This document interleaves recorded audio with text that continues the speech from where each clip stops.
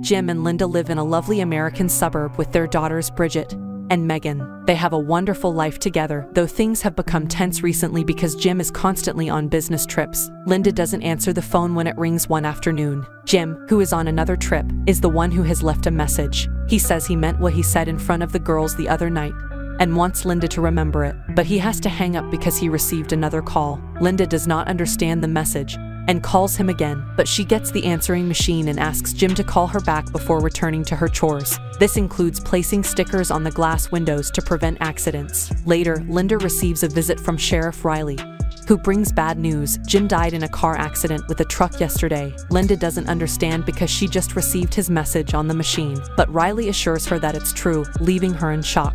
Linda, who is crying, walks around the house before going to the school to pick up her daughters, not telling them the news until they are safe at home. Linda's mother Joanne arrives at the house a few hours later to assist her daughter with everything, and Linda calls her best friend Annie for assistance as well, but she is met with the answering machine once more. Joanne sleeps in the guest room that night, but Linda falls asleep on the couch, clutching a wedding photo. Linda awakens in her bed the next morning, dressed differently. She assumes her mother relocated her, but when she goes to check on her, Joanne is no longer there. Linda goes downstairs when she hears some noises and is surprised to see Jim eating breakfast casually as usual. Linda feels awkward because if it was all a dream, it felt incredibly real, but this is obviously better. Linda checks the answering machine after dropping the girls off at school, but there are no messages. When she goes grocery shopping, she is so distracted that she almost hits another car. Sheriff Riley arrives to check on her and warns her. Linda meets Annie at the store and asks if she received a message from her yesterday, but Annie says no. Linda then returns home to finish up her chores. She begins with the laundry and is surprised to find some clothes she thought she had washed. When she goes to hang the clothes in the garden, she trips on a toy and falls on top of a dead crow, which covers her in blood. Linda rushes to wash her hands and toss the crow in the trash. Linda can't stop staring at Jim later, during dinner and bedtime, because she doesn't believe he's real. Linda wakes up alone in bed the next morning, still wearing Jim's shirt. She discovers many details that further perplex her: a bottle of wine on her nightstand, blankets covering all the mirrors in the house, and a bottle of medicine in the kitchen sink.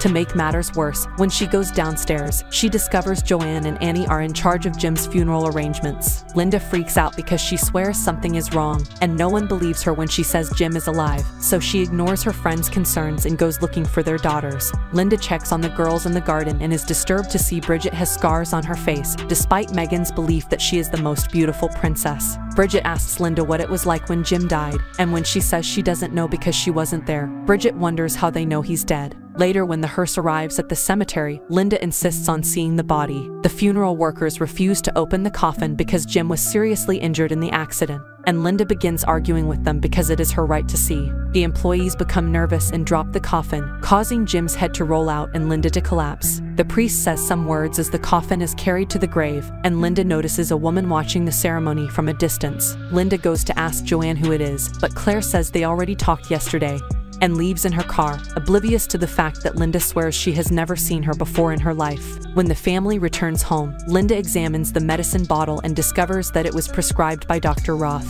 Linda searches the yellow pages for him and discovers that the corresponding page has been torn off, but just as she is about to give up, she looks away and discovers that the missing page is in the trash. Linda attempts to contact Roth's office, but it is already closed for the day. In the evening, the family is surprised by a strange visitor. Linda doesn't recognize him, but this is Dr. Roth, who has come with Riley to take Linda away on suspicion of intentionally hurting Bridget. Joanne begs her daughter to explain how Bridget got those scares, but Joanne has no recollection and begins to panic at the accusation. Linda is left tied to a bench at the hospital moments later, and she overhears Roth telling Riley that Linda came to see him on Wednesday, knowing her husband would die. This leads Riley to believe Jim's death was not an accident after all. Following that, Roth injects Linda to sleep, ignoring her cries for mercy. Linda awakens in her house the next morning. Jim's back is indicated by noises from the bathroom, and Linda rushes to cling to him under the shower, not caring if she gets wet as well. When the girls awaken, Linda notices that the scars have faded and calls them both her beautiful princesses. Later, she notices a strange odor coming from the trash can and discovers the dead crow is still there, decomposing as if weeks had passed. This This makes her nervous, so she rushes inside to find Roth's number, only to discover that it is still intact inside the book. Linda then goes to see Roth, who does not recognize her. She tells him about her visions, and after he checks for any possible mental illnesses, Roth prescribes the same medicine Linda saw on her sink.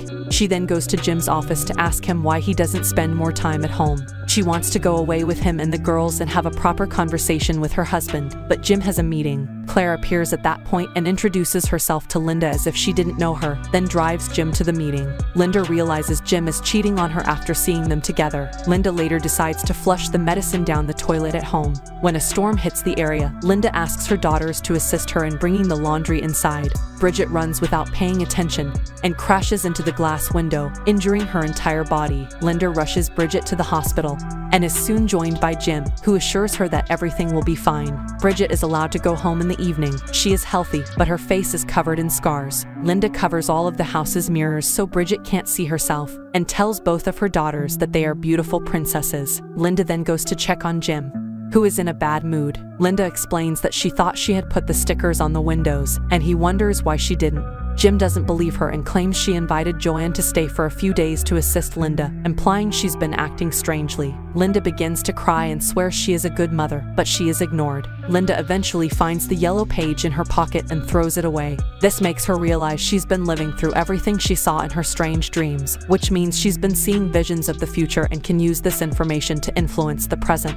She grabs a pen and paper and creates a timeline of everything she knows, concluding that Jim will die in this timeline during her next business trip. Linda requests that Jim not accompany her on the trip, but Jim refuses, stating that their relationship requires some space. Linda awakens on the couch the next morning, and Joanne is still present. Linda returns to the timeline she created and adds more information, realizing Claire is another point of contention she needs to clarify. Linda visits Claire after leaving the girls with Joanne and admits to having an affair with Jim. Then she goes to see Annie to express her displeasure with the situation, but she also wonders if the accident was a good thing because Jim's affair could have destroyed the family. It only took a few hours, and her daughter's education was taken care of. Jim also left her an annuity. To her surprise, the banker says Jim was here before he left on the trip, looking nervous and wanting to make sure his family was okay without him. Linda then goes to observe the local lake for a moment of peace, and a man who lives nearby tells her that this is the ideal place to relocate to when you need to start over. Finally, she goes to make funeral arrangements for Jim.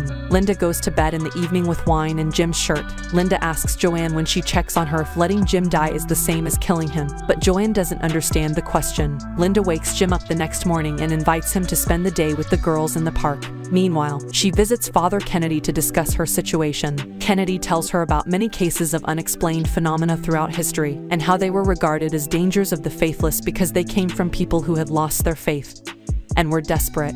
Linda, in Kennedy's opinion, needs to focus on what is important in her life and fight for it, but Linda has no idea what she is fighting for. Linda then travels to mile 220, the location of Jim's accident.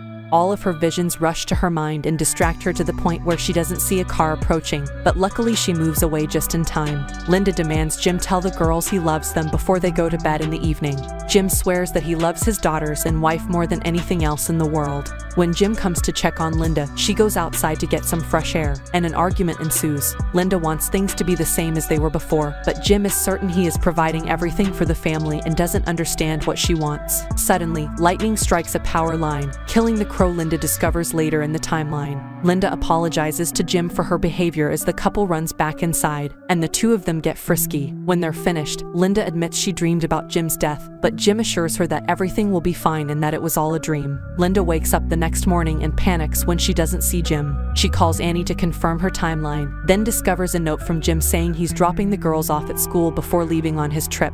Linda flees the house while calling Jim to stop her, but Jim is too preoccupied, first with the girls and then with going to the bank to finalize his family's finances. Jim's conversation with Linda last night sticks with him, and when he gets in his car to leave for the trip, he decides to call Claire and end their affair. Then he calls the house phone and leaves the message that Linda heard at the beginning of the story on the answering machine. machine. When he hangs up because another call comes in, it is Linda herself calling him from her car because she is following him down the road in an attempt to stop him. Linda apologizes for everything, and when Jim is about to confess the affair, Linda says she already knows and doesn't care, prompting Jim to promise they will begin working on their relationship more and start over properly. Jim notices Linda in the rearview mirror and pulls over to wait for her. Linda is getting ready for a reunion when she notices they are on mile 220, the location of the accident. She urgently tells Jim to turn the car around, and as soon as Jim moves, a car comes from the opposite direction, which thankfully Jim avoids. Linda is relieved to see that her husband is okay, but she appears to have forgotten that Riley mentioned the accident was caused by a truck. Jim tries to restart the car to get off the road, but the engine won't start, and then the infamous truck appears, crashing right into Jim's vehicle. Linda rushes to check on him, but before she can get any closer, both vehicles explode, and Linda collapses as she realizes the future cannot be changed. Many months later, when the moving trucks arrive to pick them up, the girls awaken Linda from her nap. Linda is relieved to see Bridget's scars have faded and recalls Kennedy telling her to fight for what is most important. What matters most right now is Linda's belly, because she is pregnant as a result of her last night with Jim.